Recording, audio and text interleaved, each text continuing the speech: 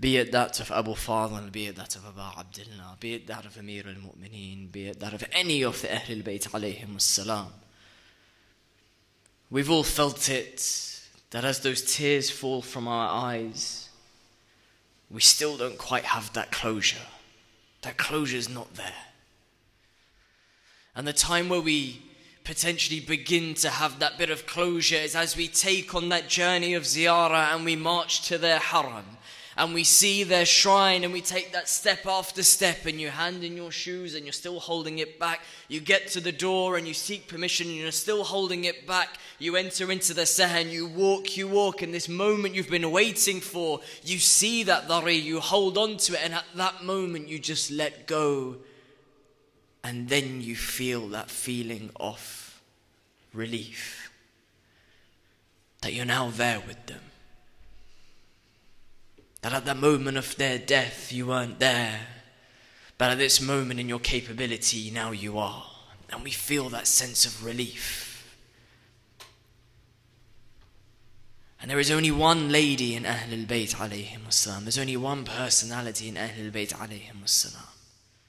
That in Allah subhanahu wa ta'ala's wisdom, we don't have the chance or opportunity to take on this very journey. We got close to Sayyidah Zainab, potentially having that journey cut off from us. And we all felt it inside, that filling, until you reach her shrine now, and again, you feel that sense of relief. But it's for Fatima alayha salam, that maybe that sense of relief only comes at her door in heaven. That maybe Allah has reserved it such that that will be the only place where we can feel that level of relief, where this emotion and this anger towards the enemy of Ahlul Bayt alayhim wassalam and this love for her will only feel a conclusion in the place where we know that she'll absolutely be, which will be in the highest of heavens. And maybe physically we can't get there, but spiritually we can.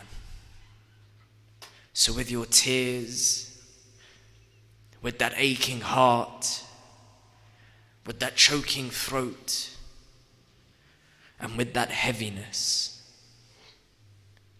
let your soul ease the soul of Zahra. Let your soul connect with that of Zahra salamullah alayha if she so wishes and if she so accepts us. And don't hold back, my brothers and sisters, because this could be the night where you begin your journey towards her and therefore towards the proximity of Allah subhanahu wa ta'ala.